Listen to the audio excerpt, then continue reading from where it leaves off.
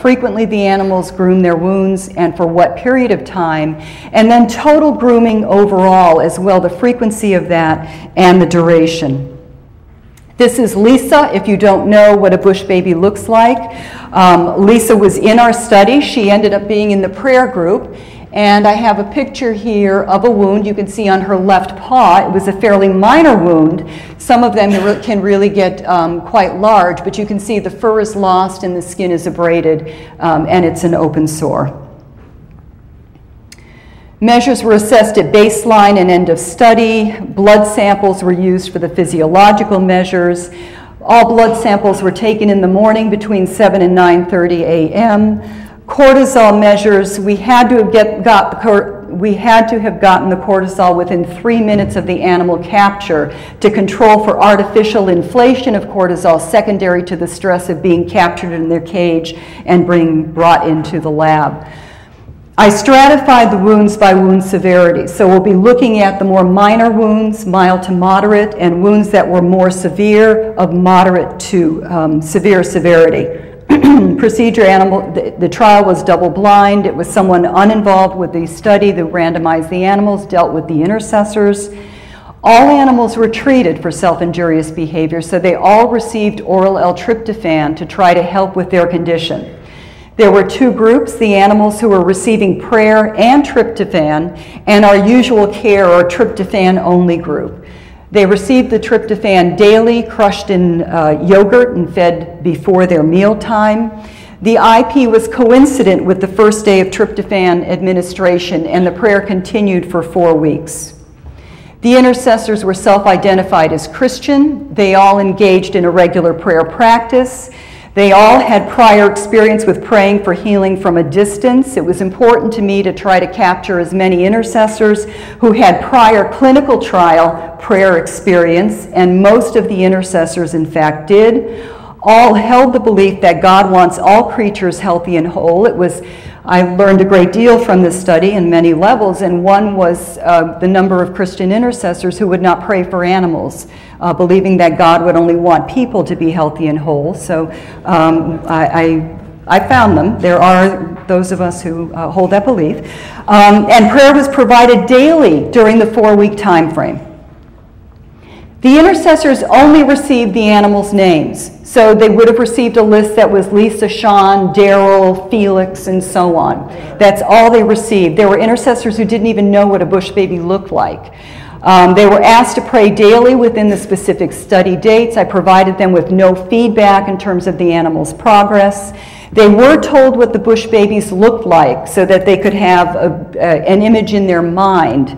And desired outcomes. I opted for directed prayer, but did not control to check to see whether or not the intercessors actually followed the specific directions. So they were asked to pray for effectiveness of the medication, that the behaviors become more calm and non-stressed, and that the wounds healed. Took a look by ANCOVA at wound, immune, and cortisol, variables controlling for age because of the changes in the immune system. As one ages, it becomes less effective, and MANCOVA to take a look at the red blood cell variables and behavioral variables by t-test. Here's a snapshot of the IP, or the intercessory prayer, in the non-prayer group. By gender, age was comparable as well. And let's move into some of the goodies here. At baseline, here's what the wounds look like. I have this divided up in 3 ways. So you'll see this is for both groups, intercessory prayer, non-intercessory prayer. IP1 and NIP1 are the mild to moderate wounds. And when you see IP2 and NIP2, those are the more significant wounds that the animals had. There was no significant difference at baseline. We can see that, in fact, the wounds are relatively comparable across both groups, although there was a fairly significant standard deviation that was accounted for by the animals that were down here. The wounds were quite different in the mild to moderate group, much smaller, much less significant.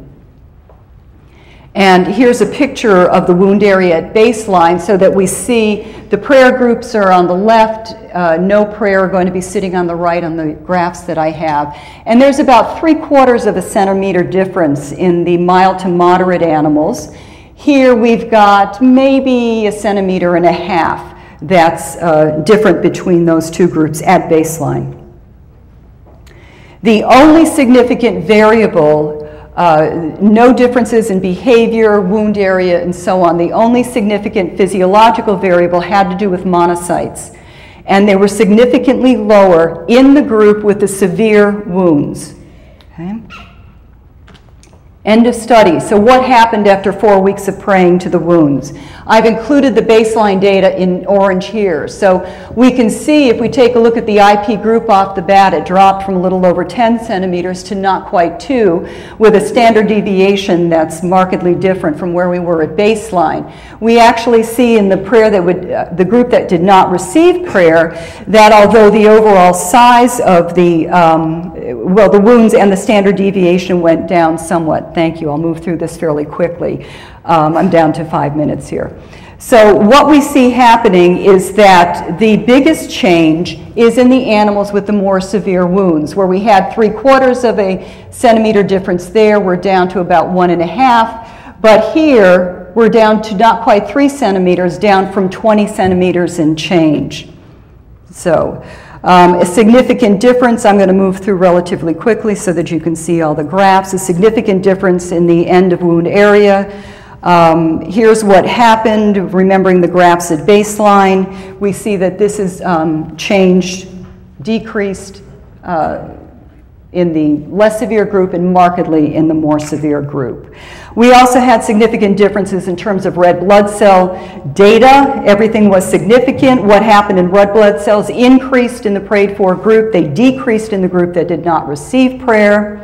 We saw hemoglobin increased in the group that was prayed for, slight increase in the no prayer group.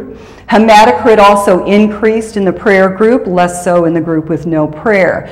What happened to the blood cells themselves? Again, significant differences other than the concentration was approaching significance, the MCHC. The other variables were significant. Interestingly, the size of the corpuscle decreased in the group that was prayed for slightly, where it increased in the group that was not prayed for. So we have smaller red blood cells.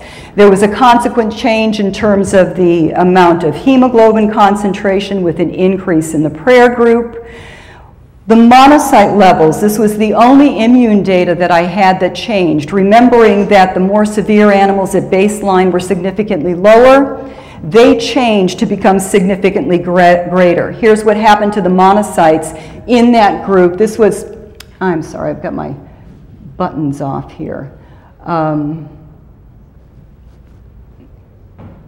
Here's where they were at baseline. That's what happened at end of study. So the animals that needed it the most got it where they needed it. Cortisol was not statistically significant, but I present this data because it was a power issue, clearly. Cortisol changed more in the direction we expected in the prayer for the prayer group than the non-prayer group, although there was a decrease in cortisol in the animals that weren't prayed for. What happened to grooming? Changes in the direction that we would expect. The duration, not the frequency of the number of times that the animals groomed, but the amount of time that they spent grooming their wounds was decreased significantly, and the amount of time they spent overall grooming was significantly decreased. And here's what those graphs look like. So, in summary, the study supports IP-induced improvements in wound healing. The IP animals had greater reduction in wound area than the non-IP animals. One of the strengths of the study is the convergent data that suggests that there are in fact pathways that would lead to the improved wound healing on the part of the animals. To make some sense of the blood data, when we see increased numbers of red blood cells, hemoglobin, and hematocrit, that would support increased oxygenation, which is critical to improve healing across time. Reduction in mean corpuscular volume, hypothesis, but perhaps that assisted with the extraction capability of being able to remove oxygen at the wound site by having somewhat smaller red blood cells. In terms of the immunological changes, there's some debate whether or not monocytes or macrophages, once they live in tissue, are important to wound healing. There's some question in the animal literature, but we'll err on the side that in fact they are. The significant improvement in monocytes may have actually supported the dramatic increase seen in the more severe group that received prayer. Changes in grooming and a decrease in cortisol, though not statistically significant, certainly could have had